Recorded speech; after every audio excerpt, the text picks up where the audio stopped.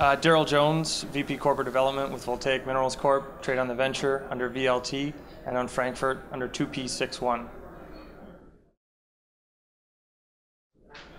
So Voltaic's developing a lithium brine project in Utah, extremely mining-friendly jurisdiction within about 4 kilometers of Intrepid Potash's Cane Creek potash mine. We've got excellent infrastructure, near railhead, power, everything you would need to develop a substantial resource.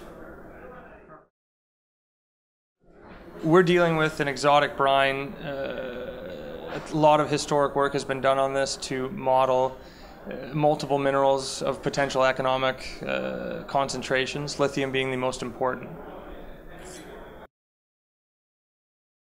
So today, June 14th, we had news out outlining the first phase work program, which is reworking of 2D seismic database alongside relogging oil and gas wells, which will give us a 3D picture of what we believe is an anticline structure that hosts a potential brine resource. The goal of the program will be to outline wellhead locations for brine analysis and later 3D modeling, which will lead into resource estimates and basin modeling.